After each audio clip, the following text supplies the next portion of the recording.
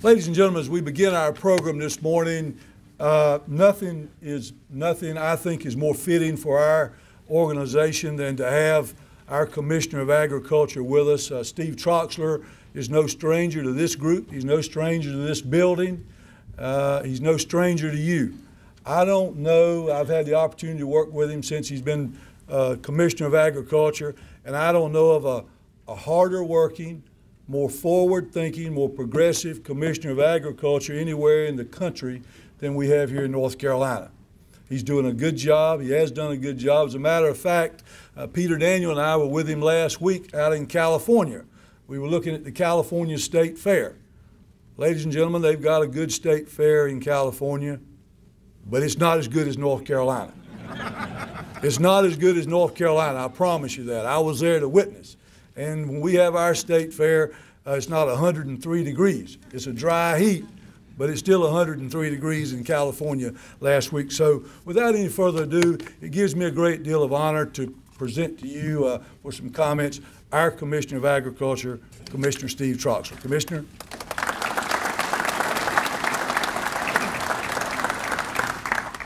Larry, thank you. I always look forward to this day when so many people from across North Carolina that I know and love are in one place, and I don't have to be traveling mile after mile after mile to see you. So this is a grand opportunity, and I want to thank Larry and the North Carolina Farm Bureau for all the support that they give the Department of Ag and Agriculture and Agribusiness in this state. And I don't know that there's ever been a time that we're all pulling together with the same goal in mind, and that's the success of the people that are out here on the farms and the people that are in agribusiness. And I think that success shows, and that's the way we get it done. I also want to welcome President Duval, somebody that I've gotten to know over the past several months. In fact, he and I were able to go in and sit down with the President and the Vice President and the Secretary of Agriculture and have a very frank discussion with them about future policy needs of agriculture, not only in North Carolina, but in the United States, and I think it made a difference. One of the things that we told him was that, told the President that we needed to get our beef back into China, and just kind of a quip, he said, well, you know, I've developed quite a good relationship with the head man over there, and I believe I can make a phone call and help y'all with that. And what was it, 2 or 3 days later, the announcement came out that we were going to put beef back into China. So you never know how just one conversation is going to make a difference, and we certainly hope that over time we have a lot of these conversations and make a lot of difference. A lot's going on in the past year since I was here. Some good, some maybe not so good, but we went through Hurricane Matthew. We went through the wildfires in the mountains. We had a state fair right in the middle of all of that, and it was not easy, I can tell you that, but I've never been prouder of a group of people than I was of our employees in the Department of Agriculture for all the things they did with the Forest Service, responding first to eastern North Carolina and then turning right around and fighting wildfires in the mountains along with 43 other states that came in to help us. So, and with all the division that we read about in the press, when I pulled up to the first day to the fire at Chimney Rock, I've never been prouder to be a North Carolinian or prouder to be an American. There were 43 states up there fighting fire along with our people from North Carolina, our rural fire departments, municipal fire departments, and it was an absolutely amazing effort. We never lost a house. We never lost a business, and we never lost a life. And if you had seen it, you would know how amazing that really was. But we did it, and I'm proud of it. So we're moving on from that. General George Patton said one time, the measure of success is how high you bounce after you hit the bottom. And I certainly hope last fall we hit the bottom and things are looking up and we're going to bounce really high. And come back from some of the disasters that we had here in North Carolina, and so far so good. I know there are areas of the state that are really dry, my farm being one of them. I think we've had a 10th in the past 5 weeks, but in some areas there are really, really good crops, and so we're going to be hopeful that this holds and hopeful we don't have another tropical storm or hurricane this fall to deal with. We in the department have got a lot of things going. it seems it never slows down, and there's always a tornado that we're dealing with, and people tell me that I'm the tornado. I'm pretty driven to get things done, and we've got so many projects going on, it's almost amazing. The fairgrounds, we're building another building at the fairgrounds, and for the first time this year, we're going to have craft beer and North Carolina wine on the fairgrounds for tastings.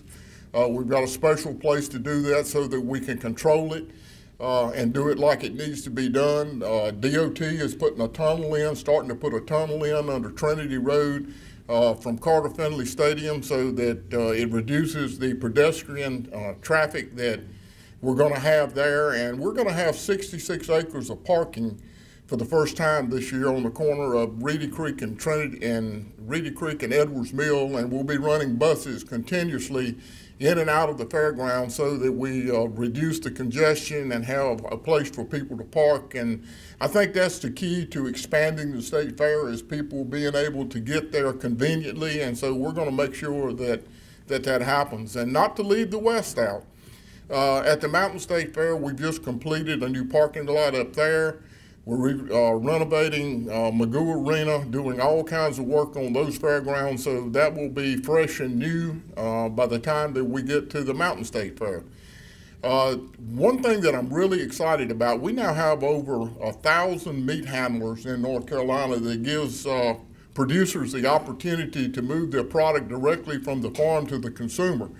And we are in the process of planning a meat handlers building at the State Farmers Market to accommodate people to be able to sell directly to the public. Probably will be a couple years in completion by the time we get there, and to accommodate additional traffic, we've got a new entrance coming into the State Farmers Market that's coming shortly.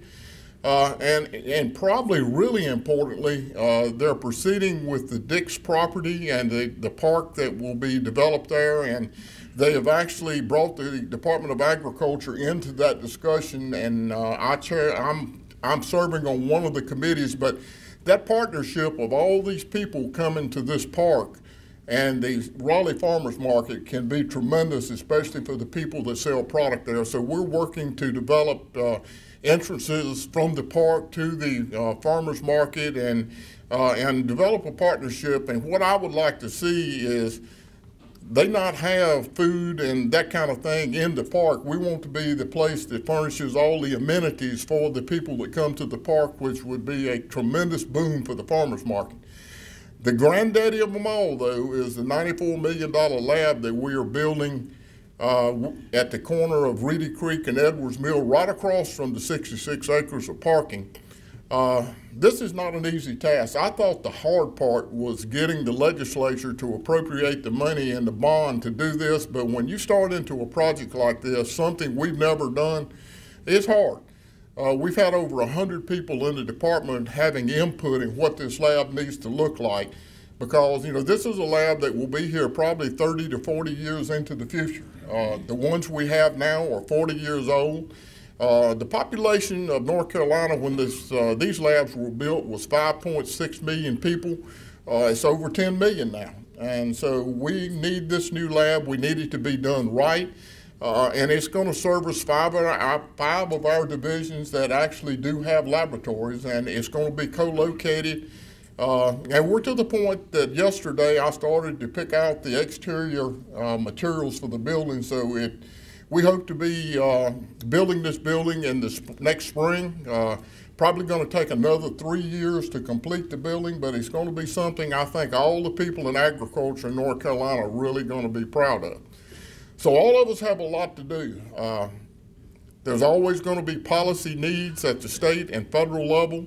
I know one of the major issues is immigration reform. We're beginning to see some bills in the House in Washington that begin to address some of those needs, and I know President Duval and Larry will have a lot of input into how this thing goes, but we're hopeful that this will give some H-2A relief and hopefully figure out a way that we keep the people working on farms that have been working on farms and have been an asset to the ag community all of these years. So there's a lot to do.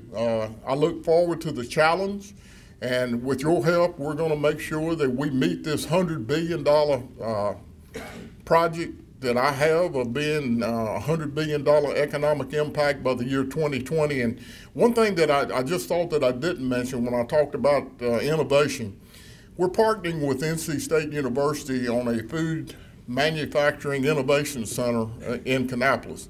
And this is something that we think no other state can touch. It's going to be about drawing food manufacturing into North Carolina, and we're going to have some innovation at this center that no other state has. Larry and I visited a similar center at Cal Davis, and it wasn't what I think we need to attract the industry to North Carolina, but at least we got a kind of a picture of what it might look like. So that's going to be coming online in the next year. It's something that I really think can transform agribusiness in North Carolina. So keep up abreast of what's going on up there, and if you get a chance, go by and take a look at that. The Kannapolis campus is a wonderful asset to North Carolina that's never been used, basically. So this is going to be an effort to take this asset and make it successful for agriculture and agribusiness in the state. So I'm excited about that one too. Larry, thank you for this opportunity. I don't like 103-degree weather. That stuff is not that hot because there's no humidity in it. Nah, that's not true. 103 is hot. Do you want it in a sauna or do you want it in an oven? We were in the oven. Thank you for all the things you do for North Carolina. Good luck with the crops, and call us when you need us because I'm from the government and I'm here to help you.